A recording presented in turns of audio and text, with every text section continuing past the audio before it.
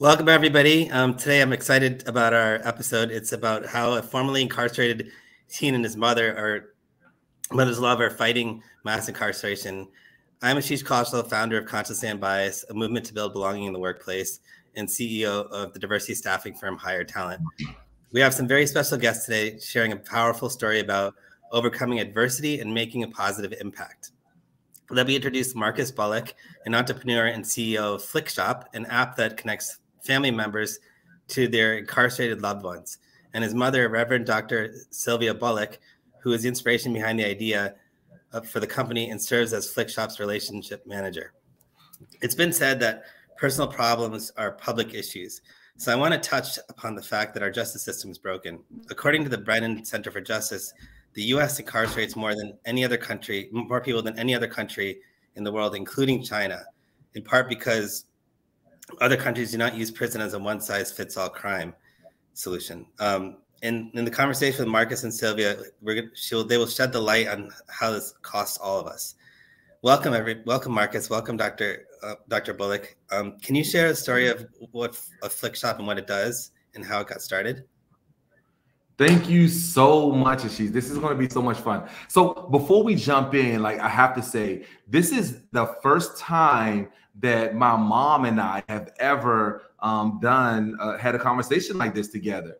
And while we had such an interesting journey growing up and getting to this point, and even maturing the company to get here, I'm so grateful to be able to share this moment with her. So this is, I have to acknowledge that because this is really cool for us. We're excited. Yeah, you guys get to be the first ones. So we wanted to build the technology that helped reduce recidivism around the U.S. Our Flikshop mobile app and our website, our web apps, it allows for our community of users to have the ability to take a picture, add some quick text, press send, and for 99 cents, we print that picture and text on a real tangible postcard that we ship to any person in any cell anywhere in the country. In jails and prisons around the country, mail call is the #1 thing that every person that's sitting in those cells, they look forward to. It's the singular way to be able to show that there's love and care and consideration on the other side of those fences that are waiting for you. And we wanted to be able to deliver that. Now, while I wish I could say that I had this brilliant idea by myself to be able to want to connect families this way, it was actually as a result of what my mom did for me when I was serving time in prison as a teenage kid. Wow. And Dr. Sylvia, Dr. Bullock, can you give us a background on what it was like raising 2 children in DC's Metro in the 80s? Absolutely. And thank you again for having us here. As a single parent with 2 children living in the DMV, it was really challenging, but I know that it was my faith in God that kept me and continues to keep me and make me to be strong in Him. I'm excited just knowing that I'm the 3rd generation of preachers. My grandfather was a preacher. My mom was a preacher. And I responded to that call to preach when my son Marcus was 10 and my daughter was 12, 13 years old. And so I know that it was my faith in God that gave me the strength to keep moving forward every day, in spite of what we were going through. And I relied solely on the scriptures. God said, I never leave you or forsake you. I can do all things through Christ who strengthens me. And we just went from, living in a single family home in the suburbs and having to, after separation and divorce, having to move out of the comfort of a real family home. And my family and friends were very supportive, and we went from a 2-bedroom to a 3-bedroom. And then I eventually, when Marcus was incarcerated, sentenced, I ended up moving into an efficiency, and then it brightened up, and I was eventually able to purchase a new home in the suburbs. So this began a real journey of a lot of uncertainties. Each of these things for us on own challenges. When I responded to the call to ministry and preaching, I needed to go back to school. So I worked on my bachelor's degree with 2 children and going to school and working and just making sure that they had food and clothing and a home to live in and felt safe and secure. And, it's interesting, when we all get together and start talking about what happened back then, the children often talk about the fact that they knew what we were going to eat on Saturday, because I would cook a big pot of spaghetti. I cook a big pot of vegetable soup with noodles. I'd have some beef. So they ate. They didn't think that they were eating good, but they ate. And they often talk about, they couldn't wear the latest fashion and the latest shoes.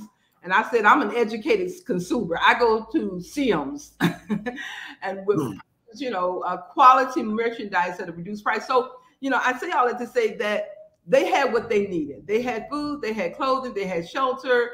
I was in school. They were in school. They were doing what they were supposed to do. I was trying to do the best that I could do to make sure that they were able to flourish and do good in school. And so it was challenging, but it was good. I'm sure the spaghetti was amazing, though. It's funny, Marcus. I was watching the video of your interview on Vice, and it started off as you've always had sort of this entrepreneur spirit in your mind, and I always talk about with consciously unbiased commonalities builds understanding and connection. And when I was a kid, my mom used to fry these chips, and I would sell them in school, and then I moved that into a paper route, which is similar to like you buying the candy and then selling that. And so I have a feeling that was an influence from your mother. So can you tell me about how your mother has had a tremendous impact in your life, and what's the biggest lesson she taught you?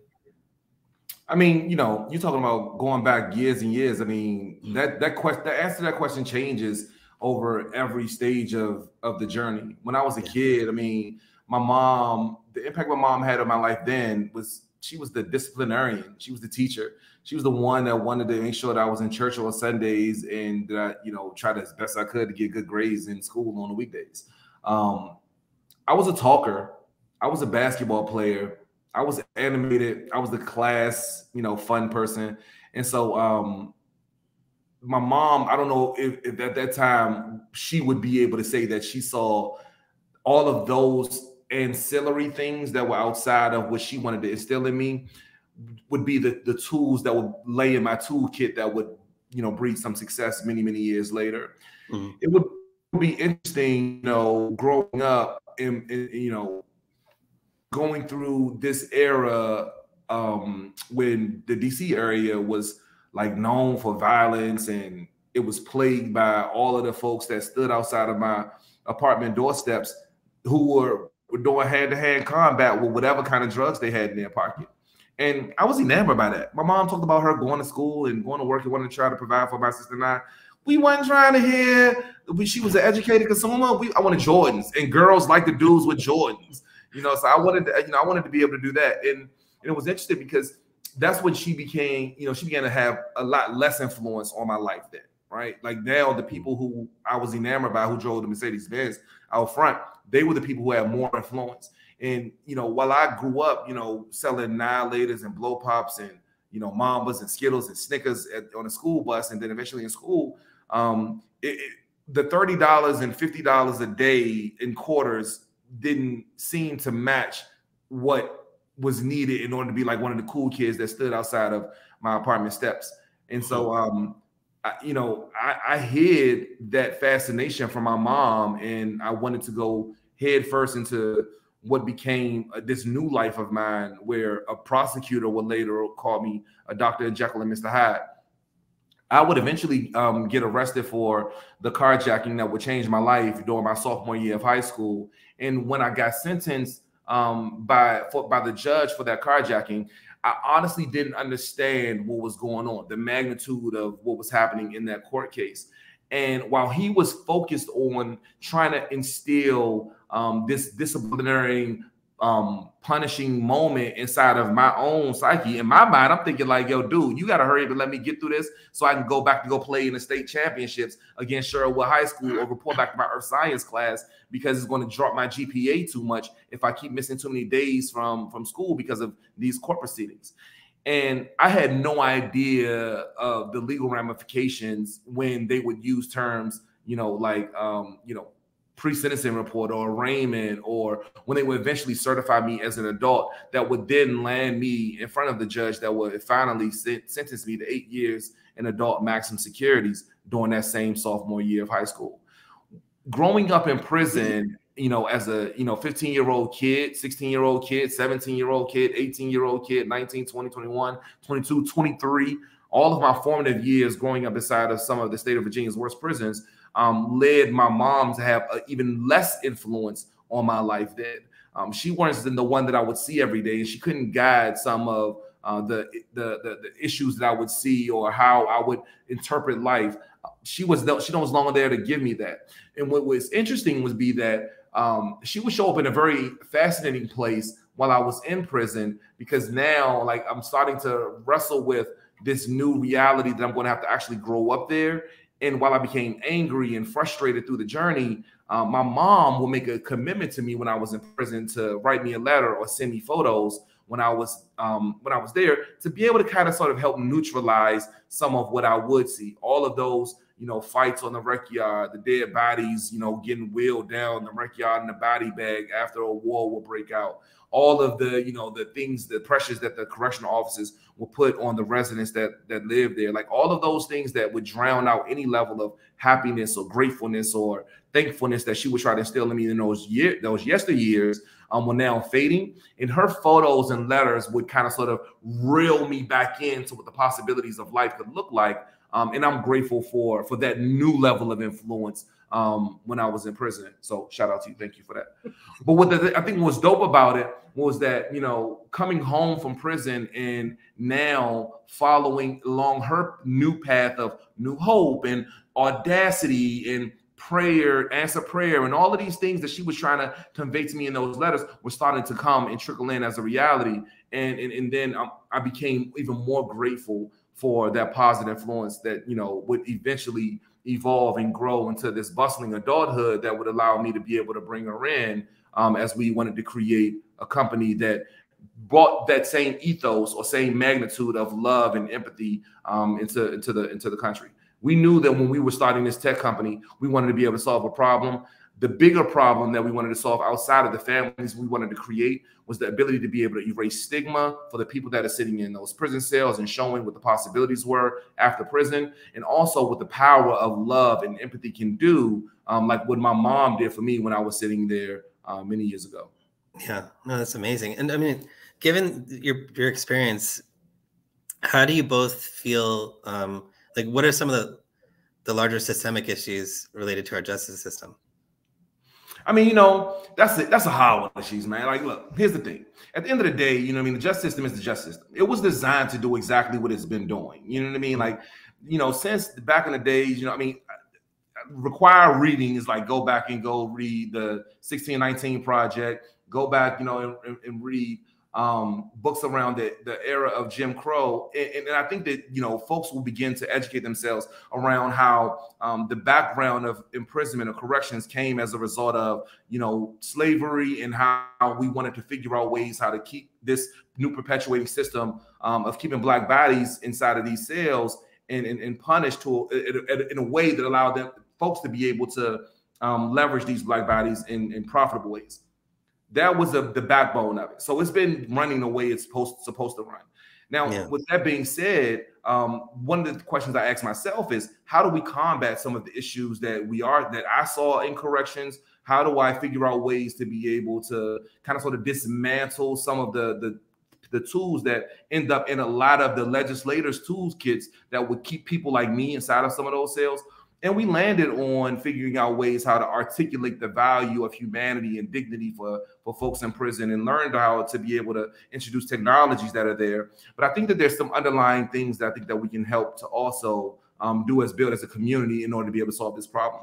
One of them is definitely by far increasing the ability to give communication tools to folks that are there in these prisons, whether it's letter writing, phones, email systems, tablet systems. You know, we talk about the lack of internet in prison, and I'm like, yo, for the life of me, I can't understand why we can't put barriers on or restrictions on some of the sites that folks can't access, so that it will become less of a security risk for facilities and allow for folks to be able to have access to some of the same learning opportunities via the internet that you and I share every day. That's how we all grow. I tell you, I built Flikshop on Google and YouTube.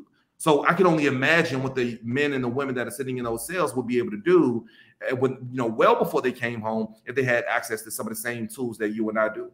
One of the other things that I think that needs to shift is a conversation around policy in the home. You know, we live right here in DC, where, you know, a few miles away is, you know, the Capitol building, where we think that a lot of these decisions are had. We think that the Capitol Hill is where policy decisions are made. And I'll tell you where they are made. They're made at the dinner table. They're made in the places where you and I are having conversations that allow for us to be able to bring the Marcuses and the Sylvias into the family conversation that snowball into an ecosystem that allows for all of us to feel with one another. I talk about how the power of empathy allows us to be able to do that. Sympathy is very different. Sympathy says, hey, I want to feel for you, right? But empathy saying I feel with you, and understanding that we're all 1 or 2 degrees away from the horrible result of having an incarcerated population. So if we want to be able to make you know, cities and communities safer, let's think about what that really looks like, and think about what correction should how it should operate. And then lastly, I'll say one of the things that that we want to be able to solve, the elements that I think that is really preventing folks from coming home and doing well, are reentry programs that are available inside of these facilities and externally outside of the facilities. How we think about reentry is so like how most people think about customer support. It's like, it's so reactive. You know, we are reacting to the problems instead of thinking about building a customer success matrix that says we should be proactive. Let's think about what we should do before people come home, so we solve the problems before they even happen. If we're being thoughtful about giving folks that are in sales social capital or access well before they come home, then I promise you we'll have a better success rate, and we'll lower recidivism, which is now hovering at around 76%. For people that are coming out of these sales and going right back within 3 years. Yeah, we got to figure out a way to solve that. Yeah, no, I agree. I mean, we make it. So I'm on the board of this company called HIMSA, and it's my friend who started it. And he basically goes into prisons every week and teaches yoga and basketball, right? So it's teamwork and mentalization, and it's been really effective for getting people redeployed once they leave the prison system. But we have all these like structural issues from a staffing perspective, where companies won't hire people because they have a background, they don't pass a criminal background check, whether it's a violent or non-violent crime. We've just grouped everything in one place. And so I think there are some like laws and rules that we need to change. And I think that's starting to happen. But if you can't get a job when you get out, then what are you going to lean back on? You're going to get right back into the same string of cycle of crime. And so I think we have to be more embracive and enable people. I would just like to say too that as a mother, the biggest issue I see happening is this sentencing youth as adults. I think that is just criminal in and of itself. True. And overcrowding, if you will, in many of the prisons out there. Yeah. It's also honestly just from like an economic policies, it's a bad decision. Like we're spending $200,000 a year to put somebody in a prison versus giving them a job. Like it just doesn't make sense to me. You know, I mean, if you look at Portugal, they realized that heroin wasn't a crime, it was a disease. And so the way they reduced their dependency on it was the government first gave everyone needles, so they stopped like the spread of disease. And then over time they weeded off the needles and got them healthy and gave them mental health to sort of overcome this stuff. It wasn't throwing them in jail and like filling the populations that way. It wasn't solving an issue. And so 10 years later, it's reduced the footprint of both drug use and the size of their prison system. So I think we use it as a tool rather than to identify a symptom and handle it, but we don't actually go to the underlying cause and fix that. And it's masked under the mirror of public safety, right? Like, completely. No, it doesn't make any of us safer. No data supports that. And so I'm grateful that you brought up one of those, those kinds of models. I mean, I think we have a lot to learn from a lot of the countries that are doing corrections. Yeah, really well. Absolutely. So let's take it to the flip side. So Flikshop's doing partnerships with large organizations. I think a lot of the people watching this are from corporations on what they can do to help move the ball forward here. So can you talk to me about the AWS partnership and how did you make that happen and what is the partnership about? Yeah, I'm so grateful for our partners over at AWS. All of our, larger enterprise solution partners that are being more thoughtful about increasing their community engagement strategies or their social impact strategies. We want to be able to learn how to be able to support them. There's this one singular conversation that's being had at the water cooler around the justice system that's being ignored by a lot of the folks that are sitting inside of the ivory towers, and they're learning that this is not the best way to be able to contribute to our teams that want to have these kinds of conversations. And so a lot of these companies are bringing me or my mom in to facilitate a conversation around the criminal justice system and the power behind building these kinds of moments of empathy between corporate partners and the residents and the families that they're mostly shop with them, these companies. And then as we figure out ways to be able to create that mesh, that gel in that relationship, which typically results in us, allowing the companies to be able to adopt a state, which provides free Flikshop credits to our family members so that they can send Flikshops completely for free. Or maybe it results in a fun activity that allows for the team events. I mean, the teams to send anonymous postcards to people inside of these sales around the country. We call those Flikshop team events. Sometimes it ends up in a sponsorship for our Flikshop School of Business, where we introduce other returning citizens that are coming out of jails and prisons. We introduce them to the tech and entrepreneurship spaces. I tell them all the time, there's a big bag in the tech industry, and it should be filled with more diverse voices and faces. And some of those diverse voices and faces are coming out of neighborhoods or sales that look like the ones that I slept in. And so I want to figure out ways to be able to create that kind of sort of bridge where folks know that they're benefiting in an immense way by having these kind of sort of diverse conversations and being more inclusive in bringing this community back into their offices. But they struggle with, real strategies on how to deploy that. And so they lean on us for that expertise. I'm excited that so many of those partners like AWS and Delta, Boeing, Bank of America, Meta, Slack, they're using our platform in order to be able to connect with people in very interesting and meaningful ways around the country that are sitting in these sales. And it's one of the things I'm grateful for. What's the population or the percentage of the population that's incarcerated currently?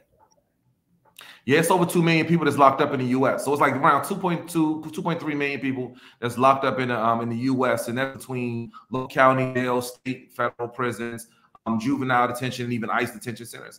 And there's a little less than 11 million that are incarcerated globally.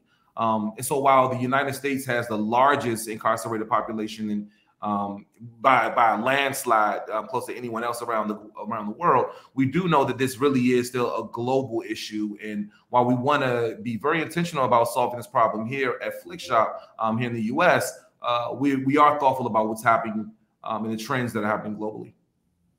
Wow. So we have 20% of the incarcerated population, and we have probably like 5% of the world's population. It's crazy. Something like that. It's crazy. Flikshop was born out of a need that you wanted to solve to make communicating with loved ones in prison easier and provide lifetime of support. Today, Flikshop's expanded to connect businesses that are building social impact strategies and community engagement that teams want to solve for mass incarceration. Can you talk about the initiatives with other partners such as Google and Boeing that you're doing?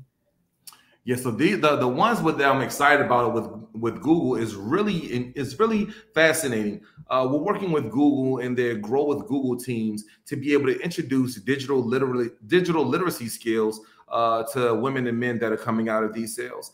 Now, what that means is you have a massive shift inside of the employment pool, knowing that while some companies are banning the box, shout out to all of you guys that are being thoughtful about second chance hiring, making second chance hiring strategies to your companies, that shift is allowing them access to a plethora of people who have brilliant ideas and want to be thoughtful members of their teams. They want to be able to contribute in demonstrable ways. Downside of it is they've never sent an email before. They don't know what a CC is, and they don't know the difference between CC or BCC. Sometimes, right? Like this reality, right? Sometimes, you know what I mean? Like we take some of these things for granted because these are tools and technologies that we use every day. But if they were anything like me, that I went to prison before there was the internet. I came home, there was Google.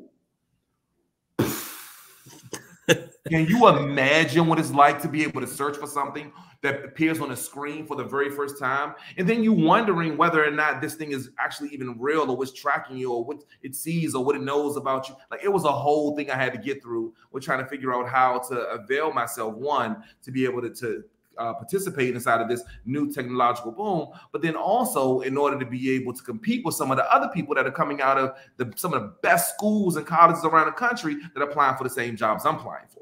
Mm-hmm. So how do we help prepare some of these women and men when they come home from prison to be able to compete inside of this new digital landscape? We wanted to be able to solve that problem, and our partners at Google are helping us to do just that. I love that. And it's smart because you're doing good can be profitable because they're building their next customer base, right? If you think about it. So it's a smart ecosystem. It all kind of comes back together. That's smart business. Exactly, right? And it's doing good for society. So you found a Flikshop. Flikshop. Yeah, Flikshop's School of Business, a program that teaches returning citizens life skills and entrepreneurship via computer coding and software development. What other things need to happen to better support you and the people you're helping to return to the workforce and offer them more pathways to employment? Yeah, thank you so much for that question. I mean, it's one of the questions I ask myself often. The Flikshop School of Business came as a result of an award that we won from Aspen Institute during the Aspen Ideas Festival several years ago. It wasn't a part of our core business model, but the question that we did ask ourselves is how would the women and men that are coming home from prison respond if they had access to a Marcus or like who was then my co-defendant, now best friend, and now attorney, a practicing attorney, and Yale School law graduate, my best friend. How do you turn the next wave of people into this? Who are the future Marcuses? And what I tell folks, you know, all the time when I go back and visit these sales, that look, y'all are the before, I'm the after, and I want to help give you the skills and the tools that you need in order to be able to accelerate that new growth trajectory that's waiting on the other side of your release date. But I think that there's some real, you know, very strategic things that principles that I want to be able to deliver to you. Some around soft skills, some around really good hard skills like web design, data engineering, pitch deck creation. Those are real hard skills that will allow our scholars to, some of them, enter the gig economy and be able to produce immediate revenues, income while they're in our actual program. Other scholars will be able to have the skills that they need in order to be able to be the entrepreneurs inside of, you know, some of our favorite restaurants or clothing stores. I tell my scholars all the time, look, I don't got a problem. If you don't want to be an entrepreneur like me, the entrepreneurship ain't everybody. You know what's how hard it is to be an entrepreneur? But if you want to go get a job at Chipotle, you going to be the CEO of Guap. You are going to make sure that everybody that comes to this Chipotle remembers exactly why they go to the M Street Chipotle. There's a reason why they do that. And you are going to have the pride of ownership of this. And you're going to move through the store. You're going to move through the product line. You're going to understand the line. You're going to understand the financial model. You understand the revenue model. These terms won't be vocabulary words that you'll be hearing for the first time on your 17th day of work. You would have been well prepared to walk into this store and say, hey, look, there's a path for me that's paved with gold that says that I can end up in a more senior level than where I'm sitting right now. And it doesn't matter that I have a felony conviction because I'm very, very, very capable.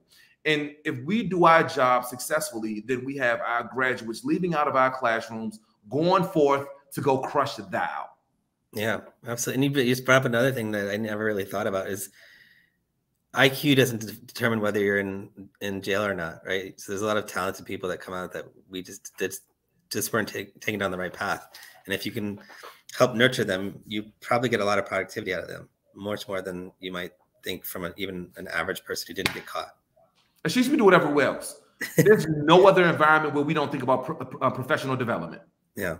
In fact, forget in corporate structures. there's no niece or nephew that's graduating from a college or university that's coming home back to the family where family members aren't running to them and saying, what can I do to support you in this next wave of your life? Who do I need to introduce you to? I remember that you majored in psychology, and I don't know nobody that does that, but I went to school with somebody who does this thing. I would love to be able to make an introduction for you.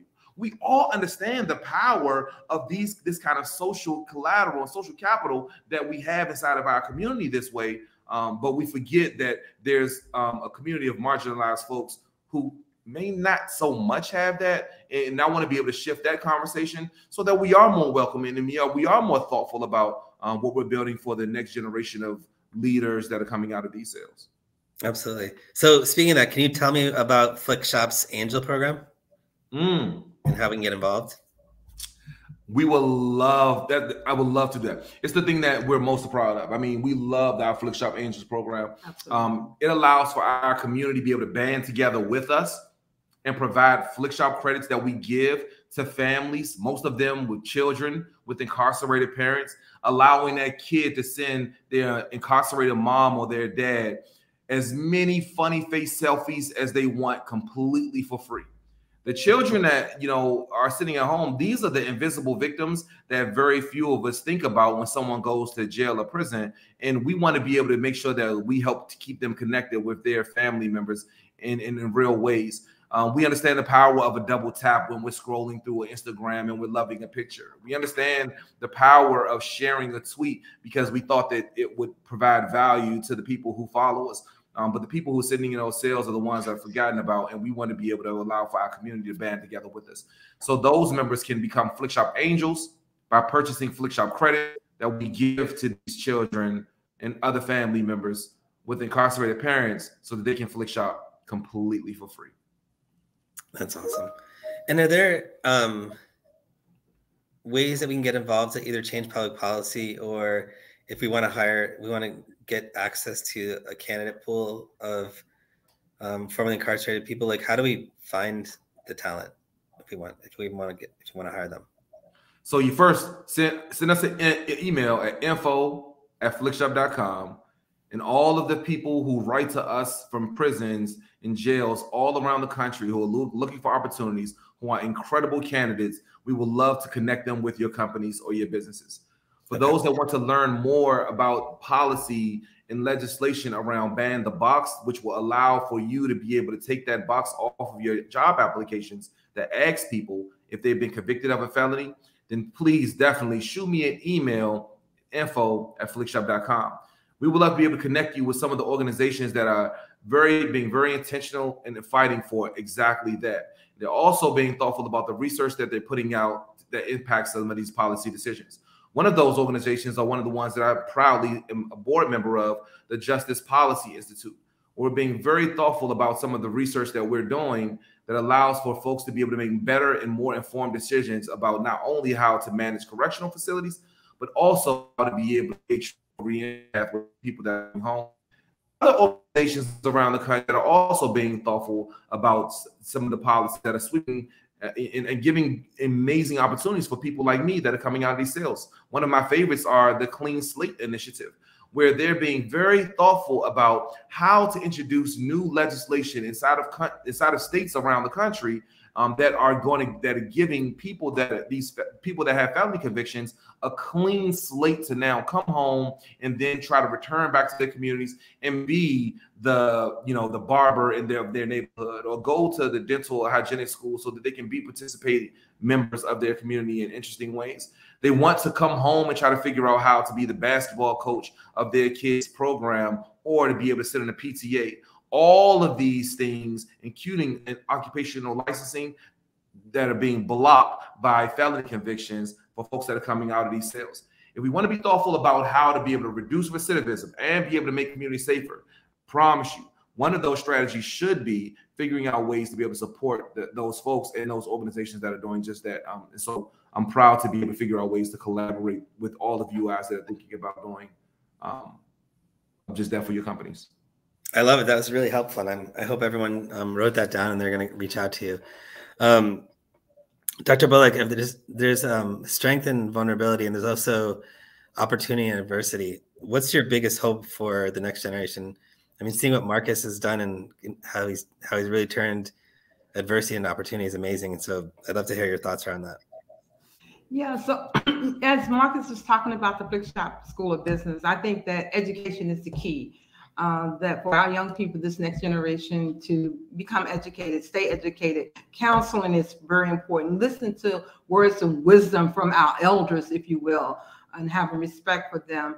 And be the change that you want to be. One of the things that Marcus was always say when he was incarcerated, Mom, I'm going to change the world. And I'm like, change the world?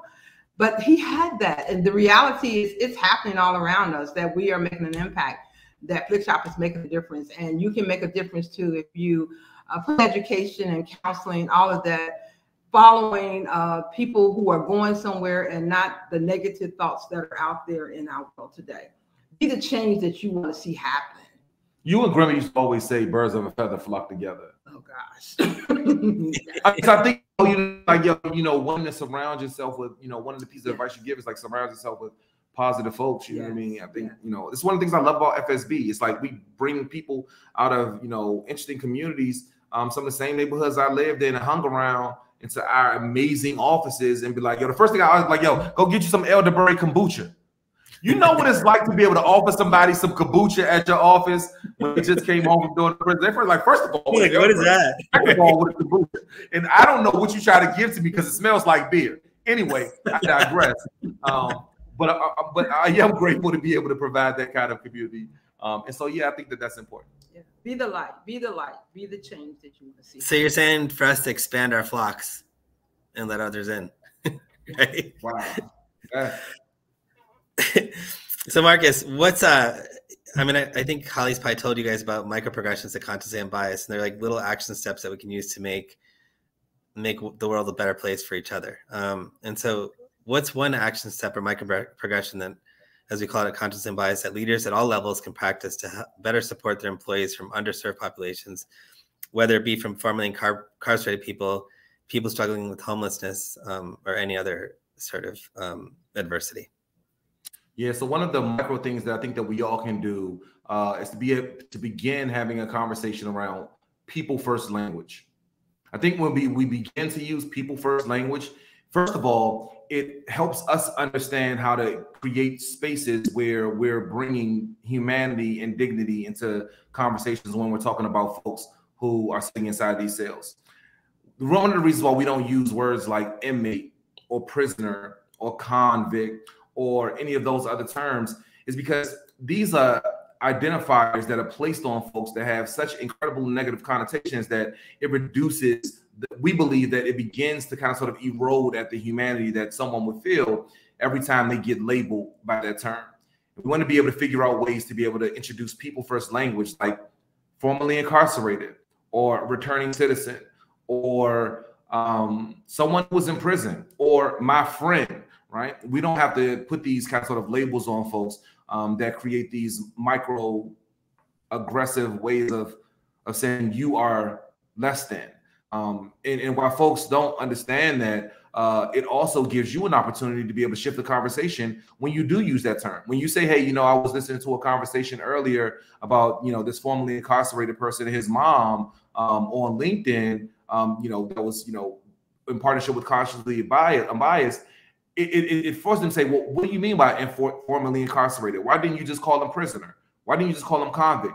And then we can answer and say, look, because we want to be able to help restore the dignity for everyone inside of our community, and not just the folks who are our friends in our immediate circle, in our immediate ecosystem, but all of the folks, including the ones who sleep and sit in these marginalized communities as well.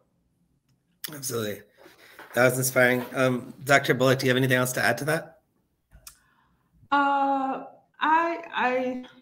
I'm just sitting here, thinking about, all that Marcus has gone through and the light that he gives forth in our community and the impact that he's making with working with formerly incarcerated individuals, and just seeing everyone that we come in contact with a purpose, with a God-given talent, gift, and looking to see the very best in everyone that we come in contact with. So, and I see the best right here. I appreciate you. Thank you. It's been a crazy journey, though. I mean, don't let my mother fool you. You know how many stressful nights I put her through? You know what it must be like to be able to get a call and say your 15-year-old kid, you know what I mean, just like carjack somebody and, you know, it's facing life in prison. I can only imagine that. I mean, it's pretty dope to be able to now be, you know, sitting in our corner offices and have these kinds of conversations and want to spread impact around the country. But it's a really rewarding feeling to hear my mom talk about the work that we do this way. It's inspiring. You guys are both very inspiring, and keep doing what you're doing. And if there's anything we can do to support, absolutely let us know. Thank you so much. LinkedIn Live today. Thank you so much. Thank you. Shout out to the entire to the community that supports us in incredible ways. I stand on the shoulders of so many giants and so many people who I Google and YouTube every day to learn how they do this amazing work. When I feel so alone and tired and beat up, and I struggle and I don't know the answer, and I'm trying to figure out how to avoid another failure.